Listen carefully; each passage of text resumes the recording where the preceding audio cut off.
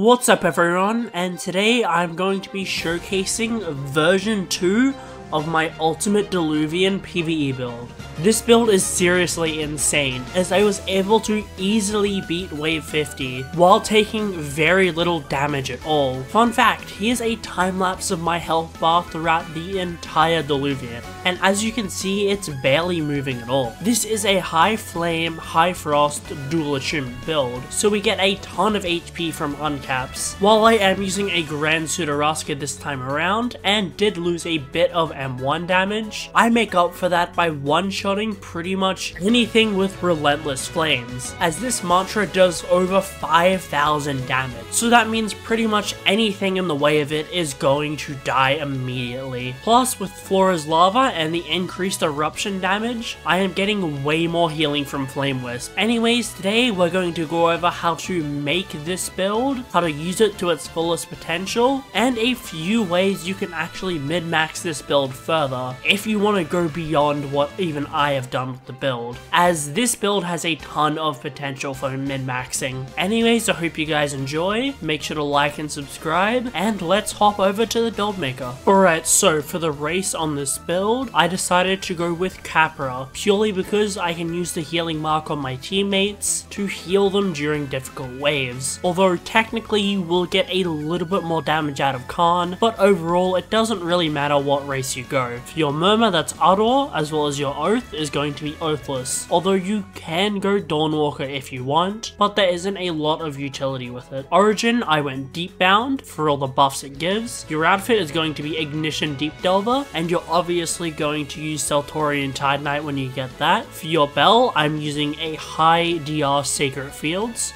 so I can provide support, and for your starting elements, you just want to get 6 Flame Charm and 5 Frost Draw. Now in the starting screen, you're going to not want to invest any points and try to get to 20 willpower as fast as possible. This is for Giant Slayer. Then jump all the way to 50 Fortitude for all your Fortitude talents. You go back to 30 Strength. This is so you can get Berserker. It provides you 20% damage when you knock a mob, which is huge. Then you go back to 50 Willpower. That way you can get Underdog. Then you get 1 Charisma and I believe 4 heavy weapon, and you will have just hit power 9. From here you Shrine of Order, and these should be your stats. Now we go to 25 charisma, then coming over to our element we go 65 frost draw. You want to try to pick up something like Frozen Servants so you can train on the divers, as 65 frost draw doesn't take long to get to. Now we'll jump to 70 flame charm. The best way to train flame charm is by using Fire Guard on mobs. It gives you absolutely insane training. Now we'll come back to 40 willpower for Azure Flames. Then you want to go to 75 Frost Draw, 75 Flame Charm, uncap both of these, then go to 100 Flame Charm and 80 Frost Draw. Now for your final stats, you want to get 30 into Heavy Weapon and only 27 if you're a Khan, then get 26 Fortitude for an insane plus 1 HP, then get 5 Agility, and then you'll have 1 point spare at the end. You can just put this in a Frost Draw for a little bit more damage, and do this with any extra spare points you might have. Now for your traits, I went with 6 Song Chant and 6 Vitality. My boons were Steadfast and Scrapper, my flaws being Simple and Glutton, since Glutton is very free. Now coming over to the talents, I went Flora's Lava for the insane damage it can provide, as well as Volcanic Glass, since this makes your Warden's Blades lethal. Then I went Carnivore. This is important for a secondary reason that I'll talk about later, as well as Wyvern's Claw to make your mantras deal more damage after an upcut. Then I went Fishman, as well as Exoskeleton into the finish. Fishman is free HP, Exoskeleton is free DR, and to the finish helps you when you're at low HP. Then I went Neuroplasticity for obvious reasons. Now Lose Your Mind is purely optional. If you decide to get a Corrupt downside on something like Counter, it can be procced, although most of the time you're not proccing it. Then get Thresher Claws for free pen, as well as Loot Skipper. Then I went Blood Iron Spirit and Scuba Drowner for HP, and that's it for your rares. Coming down to the commons, we want Time to Go. On kill you'll get a free speed boost, which is super useful in this game mode. Now you can go Flame Within if you want, although your M1 damage isn't exceptional, but I'll pick it anyways. Now you want Grand Feast. This is pretty obvious, it's just better Carnivore. Then you want Giant Slayer for the free extra damage to larger foes, as well as Underdog and Tough Love. Then I got Heavy Hitter, just so I'd be dealing more posture damage to enemies. Then I got Charged Return. This is just a free pairing of Flame Within. Now if you decide to go Rising Flames, which you can, line, you want Phoenix and Meteor Impact, although I personally didn't get these two since you'll need Flame Within active to be using them. So for the sake of talents, I won't pick them, but you're free to. Then I got Cauterized Wounds for free blood loss reduction. Now you'll unbound your Flame Charm for free, as well as get the other talents, and the same thing goes for Frost Draw. Then I got Temp Shock, simply because it makes your Ice Mantras synergize incredibly well with your Fire Mantras. Then I got Crystal Shrapnel, simply because Crystal Procking makes it apply to everything in a radius, which is super broken, as well as Reclaim Glass for the free elemental resistance it provides. Then if you're going Flame Within, get Immolation and Agitating Spark to make you take less damage, and you'll also want Grayosis, just to reduce ether cost where you can for your Ice Mantras. Now here, I only got two things. I got Scorched Earth and Flashpoint. Although you can get Empowered Eruption, I never found myself using the Grand Crit too often. Now coming down here, you want to get Old Habits Die Hard and Breathing Exercises for 10 HP, as well as Armor Conserver and Berserker, that incredibly good defense talent I mentioned earlier. Then get Replenishing Knockout. Ready or Not isn't actually as good as you think, since you're pretty much always in danger during the Diluvian. You can get Auto Scream if you like. This is pretty good for the no mantra rounds, but you don't have to get this if you don't want to. Now Hungry Flames might be one of the best talents in the game, simply because it allows you to cast your flame mantras regardless of ether completely for free. Plus you'll get all the hunger and thirst back immediately due to the effects of Carnivore and Grand Feast. So by all means take this card. Turtle Shell and Knight's Rally, this is just free damage reduction. Now get Flaming Flourish to turn your uppercuts into eruptions, as well as Emperor Flame for free explosions, and then you can get Explosive Finish if you like, simply for a little bit more damage. Now coming down here, I'll add all the extra talents you can get, just so I can show you how good this build can be. Now you can get Pocket Bombs if you like, since it's just a free plus 5 HP, and bombs can proc fire and therefore eruptions. And this closes out the talent section. There's 45 in total, but not all of these are 100% required, and you will probably end up with more talents than this at the end of the build anyways, so it's up to you if you want to get some extra stuff. Now coming over to the mantras, we want to get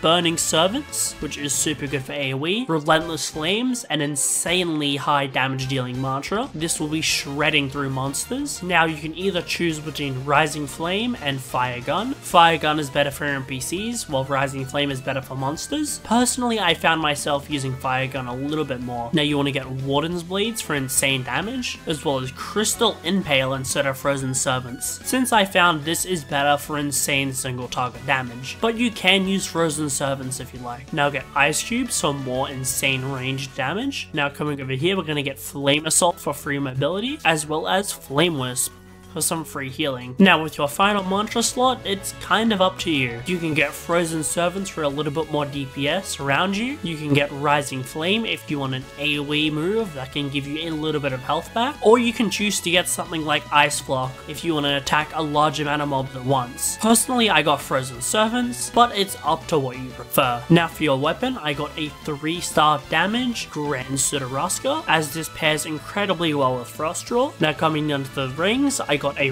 Ring of Casters, as well as a Charisma, Willpower, and Strength ring. And this is the final stats of the build. As you can see, we are gaining 158 health, which is pretty insane. And you've also got to take into account this build does insane damage with its mantras. I highly recommend this build to new and experienced players alike, as it's incredibly strong having used it myself. Just noticed the bell's wrong. There we go, Sacred Fields. That's exactly what I got. Anyways, now I'm going to tell you some ways to use it to its fullest potential. Alright, so the first optimization to the build is using a Blessed Gem on Relentless Flames. This will allow you to spam it out a whole bunch. Granted, you can actually land it, since you want to be using Relentless Flames against monsters as much as possible. If you don't know, Relentless has hyper armor after you land the first hit, and while it's out, you're definitely gonna posture break whatever you're fighting, or end up health packing off a mob. You want to make sure that you're not using it around any enemies that can stun or ragdoll you, such as lightning attuned enemies or a thresher that's currently burrowing. Next, while you're using Warden's Blades,